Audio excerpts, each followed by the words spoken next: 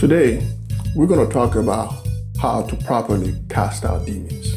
Welcome to the mountain of fire, home to the spiritually inclined. I made a video some time ago, and I mentioned about doing a video on how to properly cast out demons. So today, I'm doing a follow-up to that. And casting out demons is usually, we all know the recipe of it. It's a simple prayer. It's based on the authority that Jesus Christ gave us in Luke chapter 10, verse 19. It says, "Behold, I give you the authority to trample on serpent and scorpions and over all the power of the enemy, and nothing shall by no means hurt you." So here we have the authority given to us by Jesus Christ in his name. And by experience, I came to realize that the binding prayer, "I cast you out in the name of Jesus Christ," doesn't do it all the time. It's basically, sometimes some demons are more wicked than others. And I come to realize that there is an order to it. And not only an order to it, but also while casting out a spirit, we have to realize that we did something. If we didn't do something, our parents did something.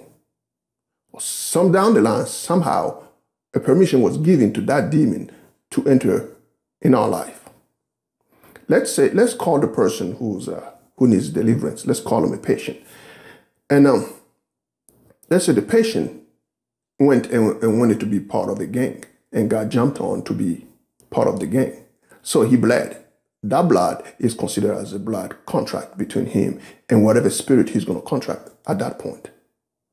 So once the patient comes to his senses and say, "Okay, I don't want that spirit in my life anymore," in order to cast him out, he will have to break that contract, that blood contract, whatever he had between him and that spirit, in order for that spirit to go.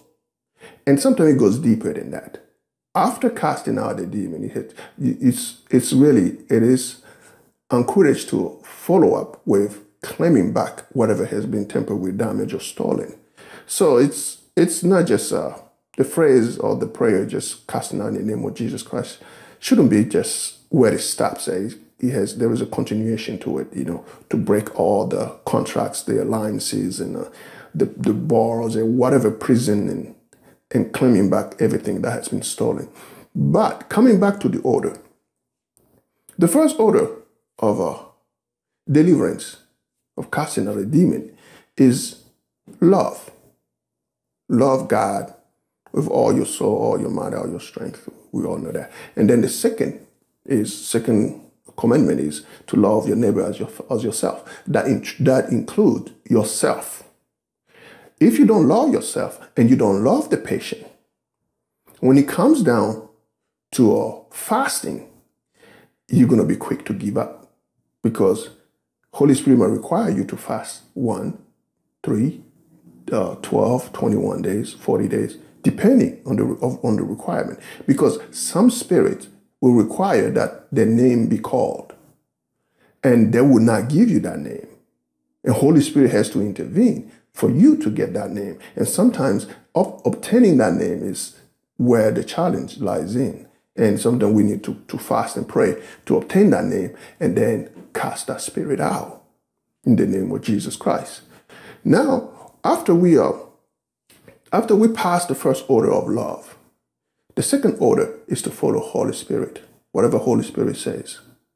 Because let's say somebody is addicted to a cigarette, for example, and then with his mouth, he casts out the spirit and then turn around and keep on smoking.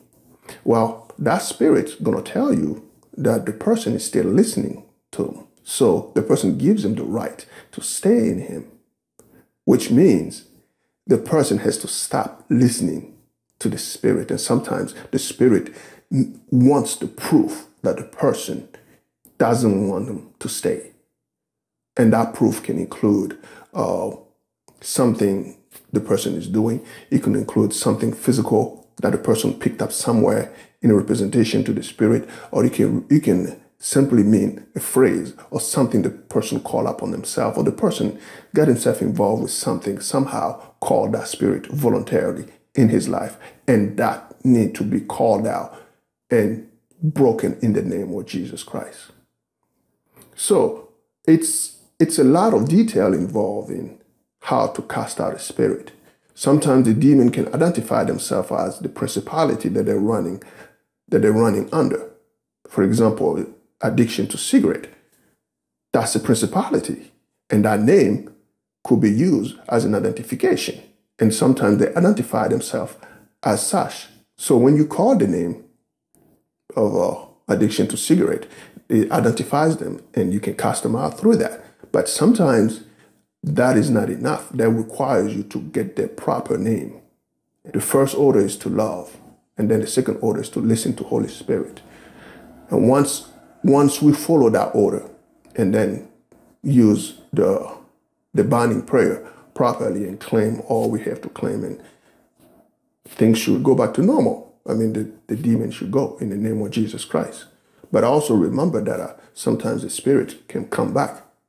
When the person relapses, the spirit comes back again. So, and they don't only come back alone, they come back strong. Which means once we get up to clean ourselves again, we have to make sure we even go another step further to even clean up again. That concludes our topic on how to properly cast out a demon. I hope I covered the possible angles, and more details will be given in one of my gospel tracts that I wrote, and I will give a link to in the description box. So feel free to download it for free and read it.